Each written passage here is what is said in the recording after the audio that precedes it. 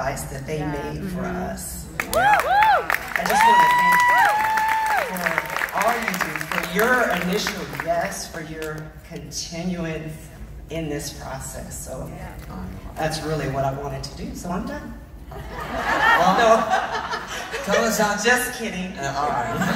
Right. I came into 100X through Krista Dunk, who's one of my brokers at my firm, and she kept playing this video. She said, "You need to check this guy out." I entered her publishing authors challenge, and she kept sending me these videos. She said, "Check out this 100X. It has all the things, all the things." I said, "No, I don't need another thing. I have enough things." So she kept sending it to me.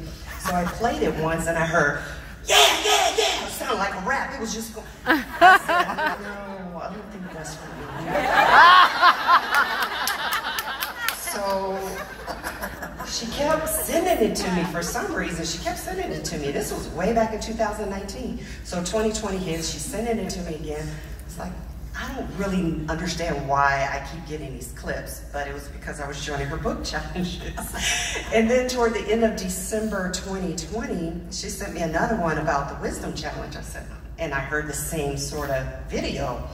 I said, I'm just not sure. So January 1st started. I said, I'm not gonna check it out. I waited till January 15, 2020, and I played it. The wisdom challenge. I paid the $31, which I didn't really want to do, but I paid it. And I joined the 31-day wisdom challenge, and it was like the skies parted. I kid you not. It was like I got sucked in, like the sunken place. I just, if you know about the sunken place, but it felt like I was just in it, and it was real, it was authentic, it was genuine, and I was getting the word, and I was learning about kingdom, which I hadn't really received that revelation.